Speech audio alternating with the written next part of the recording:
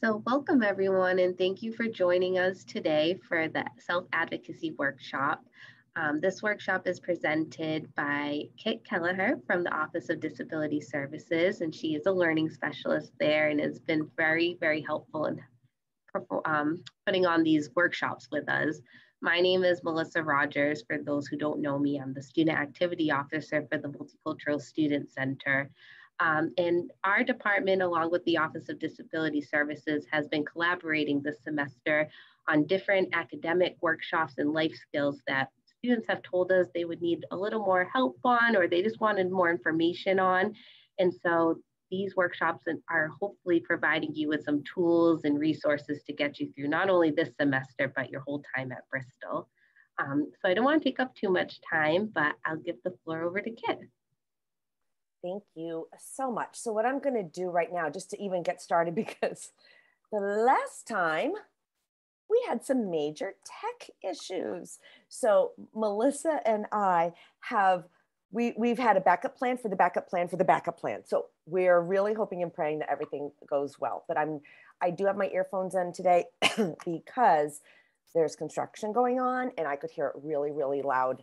Hopefully you won't hear it. Hopefully everything is okay. But a thumbs up if I'm coming across okay with sound. Thumbs up, excellent. It is great having you guys here. And for those who are watching this as a recording, I wanted to just share a little bit, first of all, before I introduce myself just a little bit. We did a session earlier in October about time management. So we're kind of making this kind of like a series, Strategies for Success series. Doesn't mean it's going to end this fall. We might think of other things to do in the spring, or we might repeat things in the spring, but we are recording these in hopes that maybe these can also be used in some of the classes or for discussion points. So our first session that we had earlier in October was on time management. And actually we had staff that showed up to that as well. And what was really cool is they got some really cool tips. So some of our staff might be using some of the tips that I shared on time management. So this one is on the art, and it is an art because it takes practice and time on self-advocacy, but the word self is really what we're going to focus on today, is yourself, because you are the most important part of your Bristol experience. And we want to make sure that you get what you need, that you advocate for what you need while you're here at Bristol. But all of these types of strategies, the tools that you use, they're not just about Bristol, they're lifelong habits. And that's the whole idea behind this. So like Melissa mentioned, my name is Kit Kelleher, and I do not want my title or the office that I work for deter or make you shy away from anything, because this has nothing to do with anything related to disabilities or learning challenges or anything like this. This is about just lifelong habits. We all could use ideas and supports and strategies. So I'm really hoping that you'll take that as just another tool for you to put in your own student toolbox that you can use at Bristol. If you continue on, use it elsewhere, as well as in your life. So I'm really, really happy to be here. I am an executive function coach on top of working for Bristol. I also teach at another university, but I'm also an executive function coach, and I work with students and adults kind of with like life coach strategies. So a lot of the things that I'm doing with these little mini workshops is what I do also as another role in my life. So a lot of this information is based on a lot of the experiences I've had with that. And I don't think I shared that in my time management workshop. So I wanted to share it today for those of you. So what I'm going to do is I have a presentation here, and what we'll be doing, and this worked out really nicely before, is as we are recording this, we'll be uploading it so it will have captions, but as you get the link to this recording, you're also going to get a resource handout that will go with this. So even though you won't quite get it today, because I'll need to adjust it a little bit, you will be getting a resource that goes with this. So I'm giving you some great links from Bristol. some of those common links of where to go for extra supports and services, as well as some of the information from this particular presentation. So you'll be getting that as well. So with that said, let's go ahead and focus on self.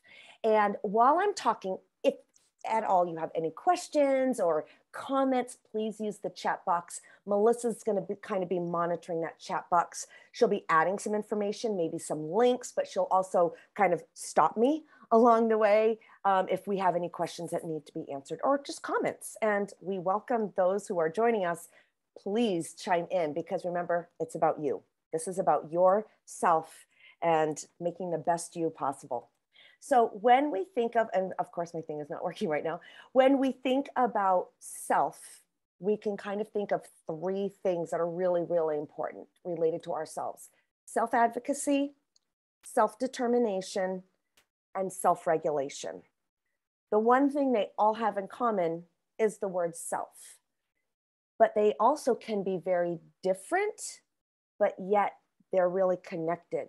So it's almost like you can't have one without the other. So even though this presentation talked about self-advocacy as the title, we really kind of dive into all of these things as we're talking, and you'll see why.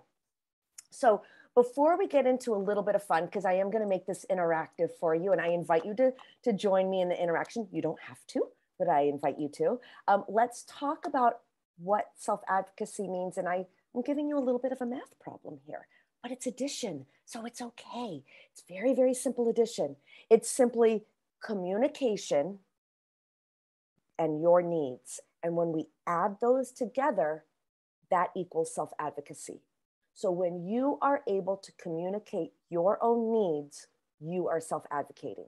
It doesn't matter if it's in school, in your personal life, in relationships, with friends, at the store. It doesn't matter. Whenever you're communicating your own needs, that is your own self-advocacy.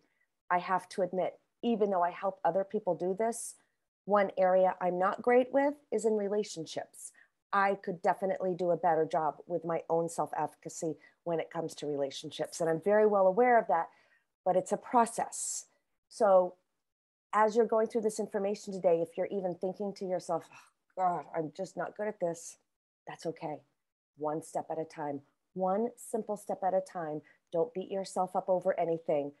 In my time management workshop that I gave, I kept saying, start simple. Start with the simplest thing first. Do what is easiest for you first. The other things start to fall into play. So let's take a look at a poll. So I'm going to activate a poll right now, and it's how do you advocate for yourself? And Melissa, are you able to activate the poll for me by any chance? I think I can, so let me try to press on it. Let me know if you can see it. That would be awesome. So I'd like to know, and I invite you, you don't have to, but I invite you. Yep, we can see it. How do you advocate for yourself? And what's great about this quiz, you can check as many of the answers as you want. So I'm just going to take a few seconds. And let's see. And I have to put my eyeballs on. I forgot to put my eyeballs on. Oh, there we go. So if you don't want to participate, totally fine. Just take a look at the answers and see what you have here. So let's just give about maybe 10 more seconds.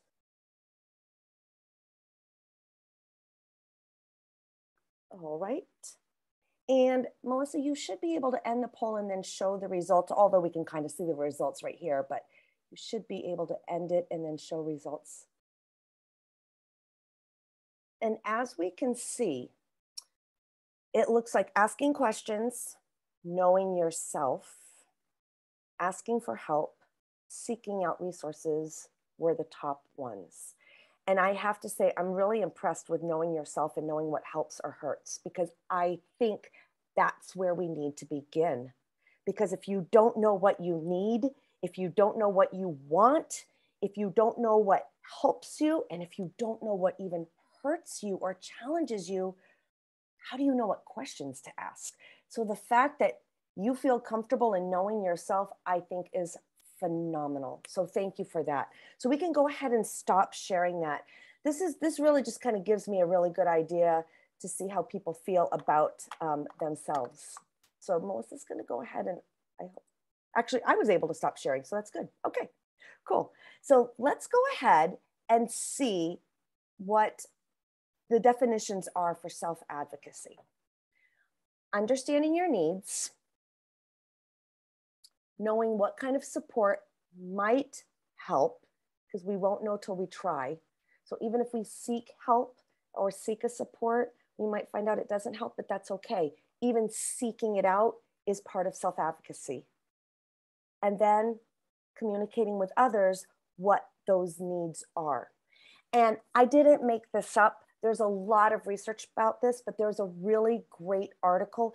Melissa, if you could put that link in our chat from this slide, there is a phenomenal website called understood.org. And it's a website I use a lot in my teachings. And like I said, I'm an instructor at another university, but I use this website a lot. I get tons of resources on all kinds of things, you know, learning challenges, where to seek support, things like that. And this was just a really cool article. So I invite you to look at that article at your leisure, share it with someone who you think might need it, okay? I just need to move for 1 second. I just need to move my screen. So one of the interesting things is self-advocacy in college is a lot different than what we were used to when we were younger. You know, in college, we're now the grown-ups, we're now the adults, we're the ones making the decisions. So if you have already noticed, and maybe you haven't, I've started using the power of 3 in this, because I think when you give information in 3s, it's a lot easier to remember. I think when you throw information at people, it's like, whoa, it just doesn't happen. So a lot of the information I'm giving you is in 3s today, so you can remember some of the key elements. So I have 3 key pieces of information about the shifts in how we advocate for students from high school to college. And as you can see, parents or guardians or the teachers are really the people who are advocating for the students in high school or K through 12 education. Completely shifts, and all of that becomes now the college students' responsibility. Even our students who come to college at the age of, say, 16 or 17, maybe they're dual enrolled, or maybe they graduated early and then started college early. Once they are accepted as a college student, they advocate for themselves, even if they haven't hit that magic birthday of 18. So once you are in college, you are the advocator for yourself. It's no longer about your parents advocating for you. It's no longer about the school saying, you know, we think the student has, I'm going to use like a learning challenge. I am just self-disclosing that I have a learning challenge. You know, my teacher is not going to come to me and say, hey, I think that you might have, you know, issues with reading and I might have some supports for you. No, this is now about the student identifying if they have some difficulties or some challenges and seeking out the resources that can help them. It's no longer about the teacher going to the student to say, hey, listen, here's a tutoring center. I think you should go to this. I think you should sign up for research help at the library. Now it's about the student seeking out that support. And it doesn't mean that your instructors or professors aren't open to helping you, but they're not going to come to you. They're going to kind of wait and have you come to them, and then they can maybe provide that additional help. Let me just stop right there and see if anybody has any questions or comments.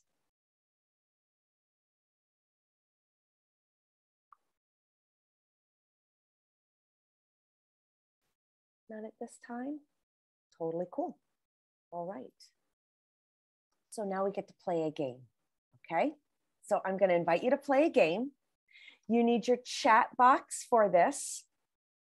And all you need to do, it's pretty simple. All you need to do is either write the letter T for true or the letter F for false based on the statements that you're going to see. Okay, so T for true and F for false. And I'm going to open up my chat box so I can see, because I'm so bad when it comes to multitasking. Oh, don't even know if I can see my chat box right now. Oh, here, wait, hold on. Oh, you did not just see that answer. You did not just see that answer. No, you did not. Okay, I have the chat box now. Okay, so while in class, you raise your hand to ask to use the restroom. Just pretend you didn't see the answer. And what would you put in the chat box? So I invite you to play along. You don't have to, but I invite you to. And I see some falses in our chat box. And you're absolutely right. Anybody have any idea why this is not self-advocacy in college? Asking to raise your hand to use the bathroom when you're in Bio 101 or Bio 111. Why is that not self-advocacy? Any ideas? I'm sorry, I misunderstood the question. I put true because I recall every single time I wanted to leave class to go use the restroom, I would have to raise my hand. So I apologize. I misunderstood the question. You're asking whether that is a form of self-advocacy, right? Exactly. Exactly. Oh, okay. But you know what? But your situation is really interesting because that was going to be part of my response. So I appreciate that, because yes, there could be some instructors that just out of respect, they might just want you to give like a little signal that you're, getting up to leave because you might have a small class, or you're in the middle of a lab, or you're in the middle of a project, but technically we're all adults here, right? And I think as an adult, we don't really need to tell when we have those biological needs, right? Like it's really no one's business, right? So generally we wouldn't consider this self-advocacy, but it is interesting. You're just being respectful. You're just following what the instructor asked you to do, right? So that is a really interesting point. So I'm actually really glad that you brought that up. So thank you for sharing that. Okay, let's try the next one. You email your instructor to ask for clarifications about an assignment. True or false as to whether you think that is self-advocacy? Go ahead and post your answers. Let's see what you come up with. I'm gonna try not to hit the answer. Do I see a true? I see another true. All right, let's see. You're absolutely right. This is blatant self-advocacy. Number one, you're reaching out to your instructor. Number two, you're asking questions because you apparently don't understand, or maybe you didn't get really good directions. Don't always assume that just because you have to reach out to your instructor or your professor about an assignment, that it's you. Don't assume you are the reason you're not getting it, okay? Perhaps you did not get clear directions. Perhaps in the syllabus, there wasn't a rubric, or it was something from last semester and it doesn't align with this semester. I always tell my students, if you are asking me that question, chances are someone else in your class has the exact same question. You just happen to be the first person that asked it. And it lets me know as an instructor, hey, either I didn't do a really good job explaining this, or hey, I just need to explain it again. And that really doesn't take a lot of time. But this is definitely a wonderful form of self-advocacy. And it's probably one of the top suggestions. And we're going to get to that. We're going to get some tips from a professor and tips from a student. And those are real tips from real professors and real students about how to best advocate for yourself. And this is one of those top ones. So I'm really glad that you guys feel that way. Okay, next one. These might be a little tricky. Your academic advisor, who they know their stuff, right? They sign you up for 15 credits this semester just so you can graduate on time, because we know that's important. You don't think you're going to be able to handle 5 classes, so you ask to drop 2 of the classes. Is that a form of self-advocacy? What do you think?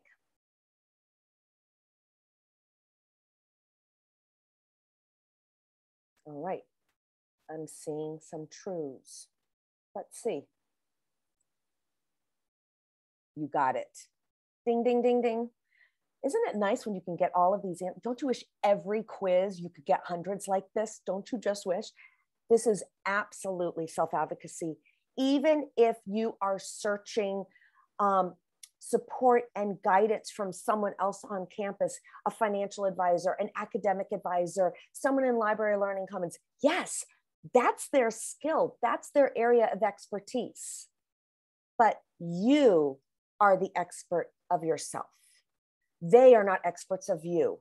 They might know about what classes need to be taken for this particular major, or how much time it might take before you can graduate or get a certificate, but they are not the expert of you. You need to let them know if 5 classes is too much. It's okay if it's too much. It's okay to let them know, I don't think I'll be able to do this. There's no way I could have taken 5 classes in my freshman year in college. No way. And I know a lot of people did. I was able to build up later on, but there's no way I could have done it in the beginning. I could not have kept up with all of that. But I have a feeling I would have been scared to tell someone that. So I'm glad that you guys felt that that was true. Okay, next one. Let's see if this trips you up a little bit. Your parents tell you to sign up for 15 credits so you can graduate on time, but you don't think you'll be able to handle classes. So you just go ahead and register for 3 classes with your advisor's help. Is that a form of self-advocacy, true or false?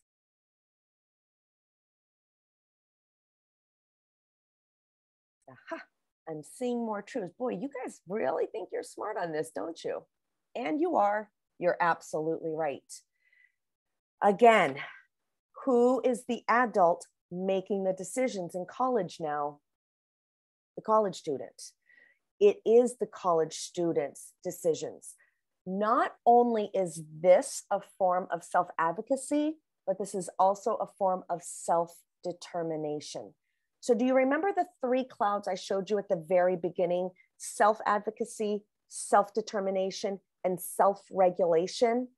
This right here, you reaching out to someone, you making that final decision, despite what other people are telling you to do, you making that decision not only is self-advocacy, but is also self-determination. So self-determination is when you go ahead and make those decisions to help your life, okay? So that this fits both of those areas. So I'm really glad that you felt that this was true. You receive a poor grade on an exam, and now you've asked your parents to reach out and talk to the professor. Is this a form of self-advocacy, true or false?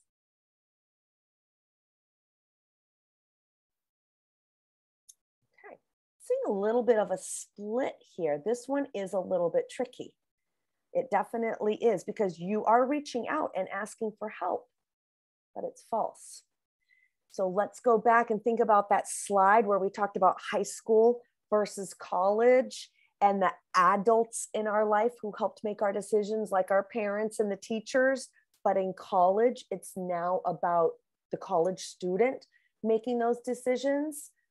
It's okay if we talk to our parents or our guardian or a friend or a counselor about our poor grades. But if we need to address our grades, the professors talk to the students about that. We don't have parent-teacher conferences anymore in college. So we really need to think about, you know, what is it that we're asking about? If we didn't like our grade, or if we were unsure about our exam, the only one that our professor is even going to talk about is to the student. And that has to go along with some of the policies, including FERPA, which is our Family Educational Rights and Privacy Act. It's really about, you know, our professors, our instructors, other personnel at the college, they're not allowed to talk about certain things with parents or guardians or other people unless there's specific circumstances. So when it comes to an exam, it's really between the student and the professor. Any questions about that? And I have to give everyone an A on that little quiz there. So any questions about any of these items related to self-advocacy?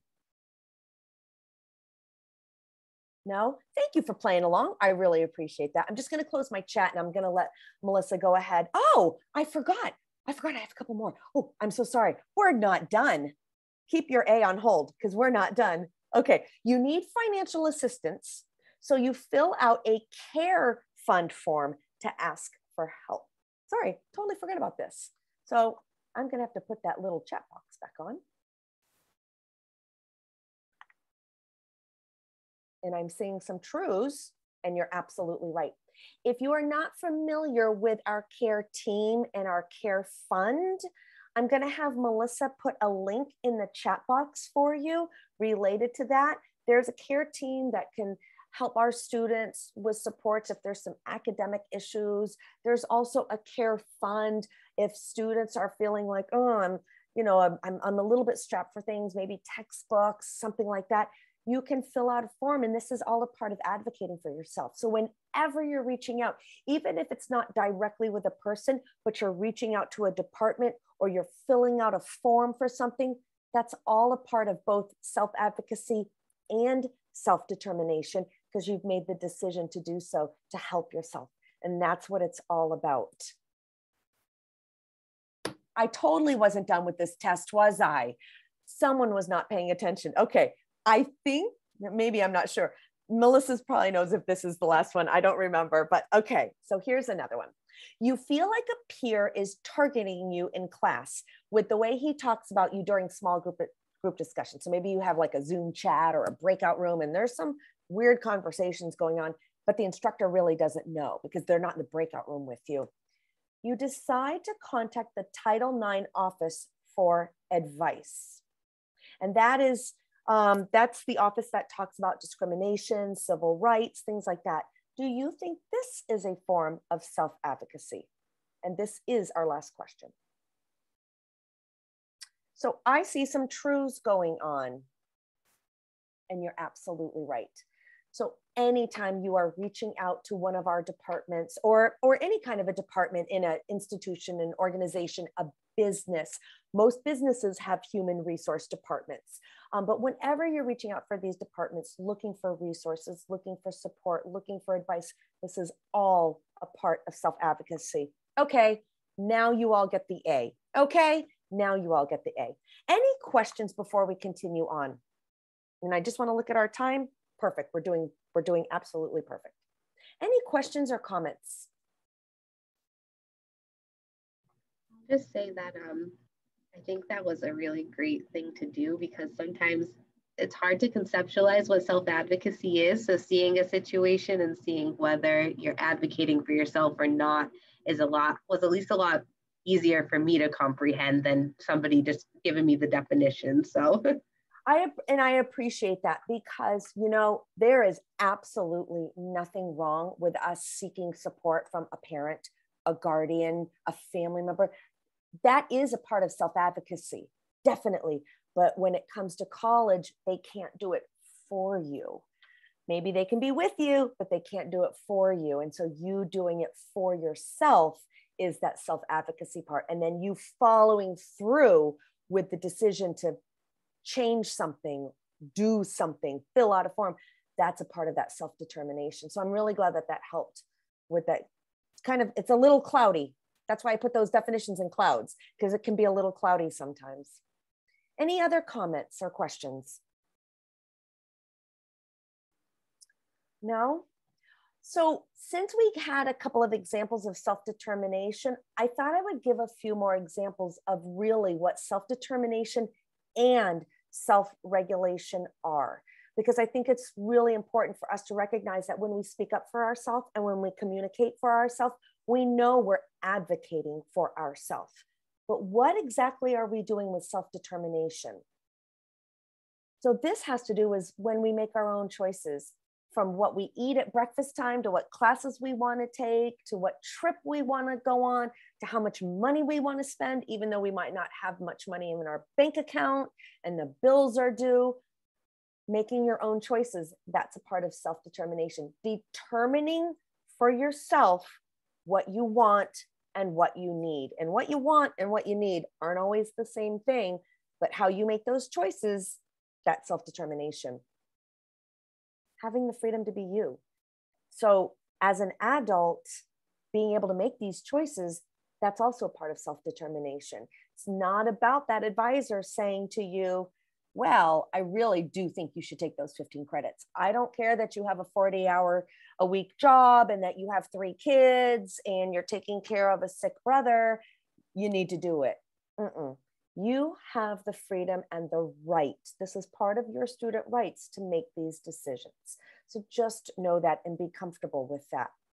But here's this part, and this is the interesting part, is no matter what those choices are, there's that responsibility, is making sure that you own that responsibility for those decisions that you make. And we don't always make all the right choices. Proof positive right here. I don't always make the best decisions for myself. I don't always make the best choices. I have to just be honest with myself and say, okay, that wasn't a good choice. I'm going to leave it behind and I'm going to start fresh today. I'm going to hit the reset button and start over. And I'm going to try and get some advice about the next best step to take. So taking responsibility for your actions is just as important. So let's see how self-regulation is very similar to this. So let's take a look about self-regulation. Now, let's see if we talked about choices and actually the action of making the choices with self-determination. But in self-regulation, now it's about the emotions, the behaviors, and the reactions that we make when we make those choices or when we do something for ourselves. It's about the control that you have over those emotions and behaviors, especially when things don't go planned or when there's a glitch or there's a challenge. Melissa and I had a terrible time. I mean, terrible time with technology 2 weeks ago. Literally anything that could go wrong did. Our computers froze. We couldn't show things. I mean, it was awful. And we, instead of like, we just told everybody, hey, we're going to have to do this again. It was out of our control, but our emotions were our control. And we just decided, let's do this again. So we re-recorded it again and it came out great. So how we react when things don't go our way, that's also a part of that self-regulation. And then finally, taking that responsibility. So even if we act a certain way or we have an emotion that maybe isn't the most positive, by at least taking responsibility for that choice and that emotion, that's also a part of that self-regulation. So it's really just kind of being honest with ourselves. I'm going to stop right here, and I'm just going to, before I show tips from a college instructor, I'm curious if anybody has any like experiences related to any of those things where they were like, oh yeah, my emotions really weren't the best, or I really did make a great choice about something and I'm really proud of myself. Does anybody have a story to share? My entire 20s was like that. I'm just going to be turning 30 on Friday. So it's like, happy birthday. Thank you. My entire 20s, my 20s, all the way from the age of probably 12, all the way up until the age of, we'll say 27, because I think 27 was the age that I kind of started to figure out, hey, this is no longer a joke. It's not funny anymore. You can't just do that. Where a lot of my emotions were not regulated. Unfortunately, there was never, ever a parent or a guardian in my life that actually advocated for me. So I had to actually learn that from the ground up. So it's like, I didn't know that lashing out or saying mean, rude things to people was not, the right method to use. I only thought about me. The world revolved around me. It was just me. So when I finally hit, 25, 26, 27, that's when I started realizing that my choices actually do hold consequences, and those consequences can be very grave. So throughout my entire life, I never ever understood my need. And even sometimes I still don't, but I'm doing a lot better I don't immediately jump on the first emotion that comes to mind for anything. I do take a moment to pray and, try to regain control of myself before I decide to even answer anymore. Nice. Wow. I just, I don't have my emoticon, but I would give you a happy face, a thumbs up. I saw Kaylee had a little celebratory hat that she put on her thing. I want to applaud you. Thank you for sharing your experience. You had mentioned role model. It's a process, and it takes time. And you brought up another point that I mentioned back in my earlier October session about the brain, where the front part of the brain that has all of those emotions and decision-making components in our brain is not fully developed until our 20s. So we come to college out of high school. If we started college right after high school, we're still super duper immature. But if we come to college a little bit later in life, but we didn't have those role models in place, we really didn't know how to regulate ourselves and advocate for ourselves because we didn't have those structures in our life. And I'm not going to go too far off, but I do want to share that if you're ever interested and you did not listen to the valedictorian speech in May of this year, 2021, Katie Haley provided a beautiful valedictorian speech on how she got to Bristol, how she graduated Bristol, and the supports in her life, and how she had to learn and grow into self-advocacy. She and I ended up meeting this summer and started doing a couple of things together. And I really wish I had met her sooner in life, but you kind of emulate that. So thank you so much. I really appreciate it. Thank you. Anybody else want to share? It's kind of sensitive and I understand, but I do appreciate it. So in moving on, we did a presentation, my department, my teammates, we did a presentation in August for some new students. And it was really nice because Kate O'Hara, who is now, oversees our SSEM, our student support services department. It's a big department that houses a lot of other departments at our college. She spoke to our students, and it was interesting because a lot of the things that she said, I've read in other research and I've read from other colleges. So it's nice when you hear something in more than one place because it kind of validates. So this happens to come from a college instructor, and I'm just going to leave it at that. Okay.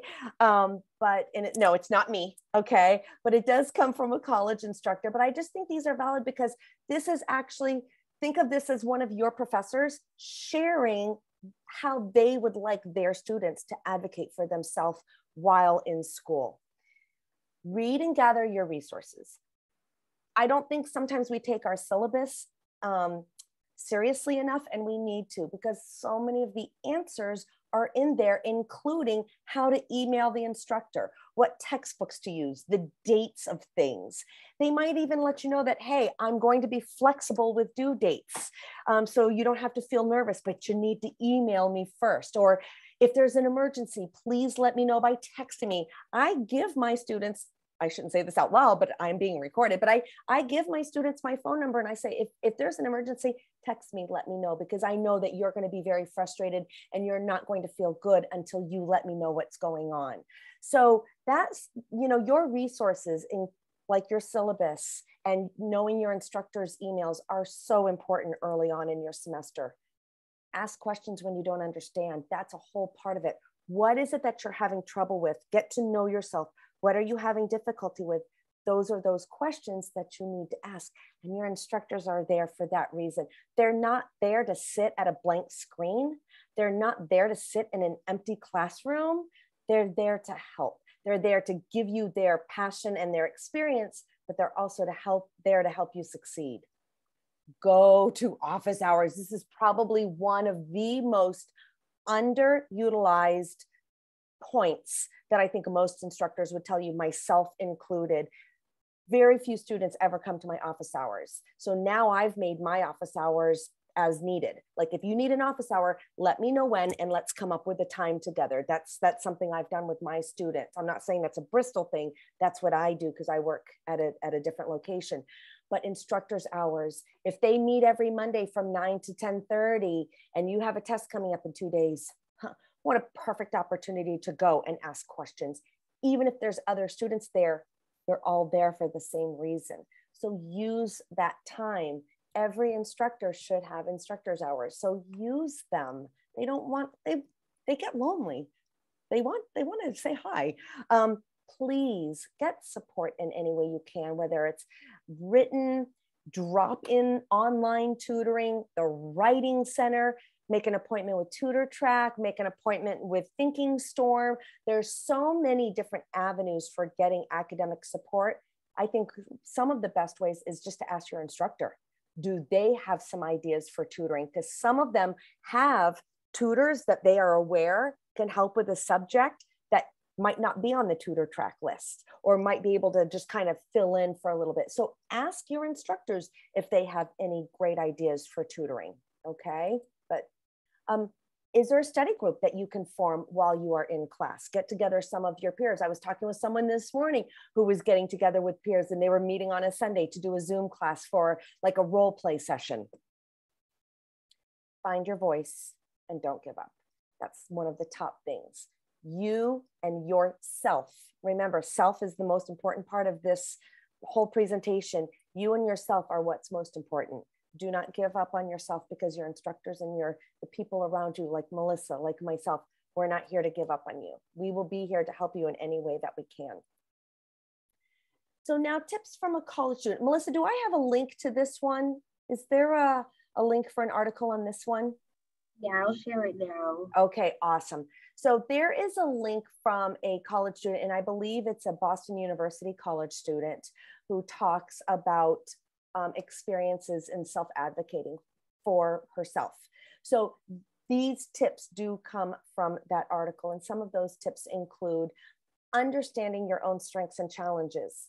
And when we did our poll at the very beginning of this session, I loved that those who participated said that they know themselves. They know what helps them. They know what hurts them. So knowing your strengths and challenges is so important. If you know that you're a pretty good reader, but writing is a little bit difficult, you might need to go to the writing center. Maybe math is not your area, but it's more of the reading problems in the math that is difficult for you. So knowing those strengths and challenges is going to better help you try and figure out where you need to get that support. Know the resources that are around you that are there to help. Bristol has so many resources and so many departments. And now when you go on the main page and you go into the search button, Hawk Talk, which is a chat bot. So it's a computerized chat system. But when you type in some keywords, Hawk Talk can kind of help guide you to certain areas. But sometimes when we're in a frenzy, when we're really upset, sometimes doing all that stuff, we get too frenzied to even know what to ask. We're not even sure what to look up. So what I've done is at the end of this presentation, I have given a list of some of the very common resources that tend to be used more widely at Bristol. And I have the direct link to all of those services or departments. And I'll be sharing that with the link to this recording. Know that it's okay to speak up for yourself. That's why we're doing this whole presentation. We want people to speak up. We want people to advocate and ask questions. Find a group or community to reach out to. If you have the Bristol app, you know that's a great place that you can go and ask questions. And from there, you might even find other groups and other supports to help. You might form one with someone that has a like mind as you or similar interests as you, and maybe you'll create your own outreach group for yourself. Know your rights and responsibilities. When we were playing our game and we talked about the student feeling very uncomfortable with another student during like a chat, a small group discussion, we talked about the Title IX office. So if you're feeling like maybe your rights, you're maybe feeling discriminated against, we do have our Title IX office where you can talk with someone about that, or you can file a complaint. You have those rights. It's okay. Not only is that self-advocacy, but that self-determination. So I highly recommend that. I'm looking at our time now, and I'm going to ask you this. Since we have just a small group, I wanted to know if my group that's here today, if they wanted to do a little role play, or if they wanted to hear me and Melissa do a little role play, because we're open to either. So what would you like? Would you like to hear the role play, or would you like to be a part of the role play? So go ahead and just either let us know verbally or let us know in the chat what you would prefer. And we're okay with either. It's pretty echoey here, so I'll have you and Melissa do it. That is fine. So Amanda, are you okay if Melissa and I do it? I am. Sorry, my kids are just kind of hungry. Yes, that's perfect. Sorry. They're advocating for themselves, okay? They're hungry. Oh yeah, but they don't know how to regulate their emotions because that the is food true. is coming. So we have to work on that. You're absolutely right. That is so funny. So Melissa and I are going to, and Melissa and I have already done a little bit of a practice. So what we're going to do is we're going to do a really short scene here. We're going to do 2 of them, but they're both super duper short because we'd love a little bit of your input with this. So the very first one is between an advisor and a student. And what I'm going to do right now is I'm going to stop sharing because I have my cheat sheet that I need to look at. So I'm just going to go ahead and look at my cheat sheet for just a minute. So hold on 1 second. Okay, Melissa, do you have your cheat sheet ready? I do, I'm ready. Okay. So in this particular scenario, there is an advisor who has met with a student to help them sign up for classes. And so, you know, the student is really kind of feeling unsure about things right now. So this is our very quick role play, and you're going to give us your feedback. So, okay, let's take one.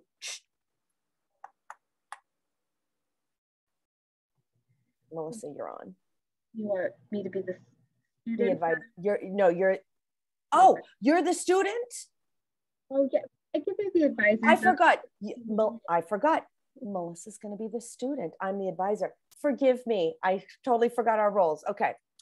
Oh, Melissa, it is great meeting you today. I am so excited to talk about your spring semester. And it looks like you need about 36 more credits to graduate. So let's sign you up for these 5 classes that go with your major. And that'll put you on the track to graduate in time, just like we had talked before. How do you feel about that?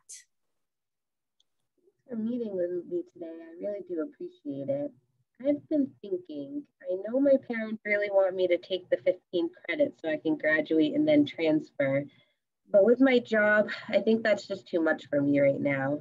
I'd like to just take 3 classes in the spring and then maybe take 1 or 2 in the summer if I can handle it. Okay, great. And cut. So, brief scenario. How did Melissa do in advocating for herself with her advisor and talking about classes that she'd like to sign up for? What would you say about Melissa's advocacy? I think she did a good job because she even had like a plan too to do it. Like, I'm going to do this right now, and then later on, I'm going to do this. So I think she had a good plan. Excellent. Thank you. Thanks. Ditto. I was going to say, I think she did good. Excellent. So yeah, so she came in not only sharing a little bit of a discomfort, right, with taking 5 classes, but she had like a backup plan. So not only was it self-advocacy, would you also call it self-determination? Yeah. And did she present herself well? Like she wasn't all huffy puffy, right? Yeah. So Melissa. I don't think Melissa has the ability to be huffy puffy. She's really not a huffy puffy person, but she's not. No, but you know, huffy puffy does happen. So we're just glad that she didn't do it. Okay, let's try another one. Melissa's going to be the student again. So let's try, it's going to be very, very short. So this is now between an instructor and a student, and the instructor has office hours, and there's a test coming up. There's a midterm coming up in a couple of days, and there's office hours, and the student has decided to join the office hours. So Let me just get my script up. Here we go. Hey there. I am Melissa. I'm so glad that you could drop by during our Zoom office hours. I'm here. So how can I help you today? I don't get the stuff. I feel like I study it, but it just doesn't stick. Oh, okay. Thanks for sharing. Were you able to review the study guide or watch the video that I shared? Yeah. Can you tell me specifically what you're having trouble understanding? All of it. And I have to go in like 5 minutes for my job. And cut. Okay. First of all, Melissa, Academy Award on that one. So I said the same thing. That was good. So what's missing for self-advocacy here? Her desire. Desire. She doesn't have any there's no desire. Like it almost sounds like it's just a script. Kind of, right? So do you think it sounds like she was expecting the instructor to know what was wrong and what she needed to study? And like the instructor was supposed to be like mind reading why she was there? That would be a great instructor, I'll tell you that. Wouldn't it though? Yeah. But yes. Okay. So yeah. Anything else that you can think of? Like what could Melissa have done to better advocate for herself? I was thinking like going into it, having a plan of like what she's having trouble with. So that way the professor does know what she's struggling with. Exactly. Yep. So office hours are cool, but if a professor or an instructor only has an hour, are they going to be able to go through the last 2 weeks worth of work? Probably not. But if they're able to really kind of hone in on a couple of major topics or a math problem or just one basic topic, that's going to be a lot easier to address in that short amount of time. And it's going to be up to the student to be able to say, hey, this is what I'm not understanding, or this is what I came to get help with. So yeah, so if Melissa had maybe come with a plan and was able to better identify what she was having trouble with, what about at the very end when she mentioned that she needed to go? If we talk about self-regulation, how did that like not fit into the plan? It sounded like that there was no dedication. I mean, like there is a form of dedication in there, right? She has dedication to her job. But for the respect of, school, there didn't sound like that there was any dedication to school. Like, hey, yeah, I've only got 5 minutes, so do your best. It's like, it's not helpful. I like your input. It goes back almost to the other one that we talked about before with time management. She didn't manage her time well. If she thought in 5 minutes the instructor was going to read her mind and help her with a midterm, yeah, that wasn't good planning, was it? So a lot of things went wrong there, didn't it? But hopefully it kind of gave you a good sense of good advocacy versus not so great advocacy at all. So looking at our time, first of all, I really want to thank you guys for showing just your ideas and your experiences and participating. I have just a couple of things left that I want to share with you that I will be providing along with this recording. And these are just some final reflections. And this is another article. The link, Melissa is going to go ahead and put it inside of our chat box. And these are just some final reflections to understand that advocating for yourself is a process. So kind of like Amanda had mentioned earlier, and I mentioned it too, I self-disclosed that my self-advocacy related to relationships isn't great. It's a process I'm still in even after all of these years. So, work on something that you feel more comfortable advocating for yourself with and work on that first. Focus on that. Don't think that you have to do everything at once. It really does take time. Know what's reasonable and how to ask for it. Melissa going to office hours and expecting everything to be done in 5 minutes isn't reasonable, so make that plan, figure out what it is that you need or don't understand, And I think this is important. Recognizing how you ask for help is just as important as what you ask for help. Please and thank yous go a really long way with just about everybody. So I think that's really important. And you may need to ask more than once. If you don't hear from your instructor when you asked a question about that assignment, email again. Okay, maybe they didn't get it. Maybe it went to their spam file. Maybe they got so overwhelmed with emails they just missed things. That's just human error. Ask again. It's okay. Understand that when there is a problem, there's always at least one solution for that. But you might need supports. You might need to seek supports or other people to help you find those solutions, and invest in yourself. That's really, really important. So these come from an article, again, from Boston University that Melissa shared in our chat. And finally, I'm just ending. These are going to be resources that I will be sharing with you, and they're underlined because they are directly linked to the resources that are very commonly used, especially when we're talking about advocating for ourselves, whether it's financial aid, health services, instructional technology. I think we've all been dealing with instructional technology issues for the last 18 months. So, I know that they've been really busy. Tutoring, the Veteran Center, Melissa's Multicultural Center, my Office of Disability Services, the Women's Center. All of these directly link to those areas and those departments, because sometimes what we need in the very beginning for self-advocacy is just knowing where to go, and then we can better advocate for ourselves. So that's really it for me in our session. And I really, really want to thank you guys for your time. I am more than willing to stay on for a couple of minutes if you have any questions, and this would probably be a good time for us to end our recording, Melissa.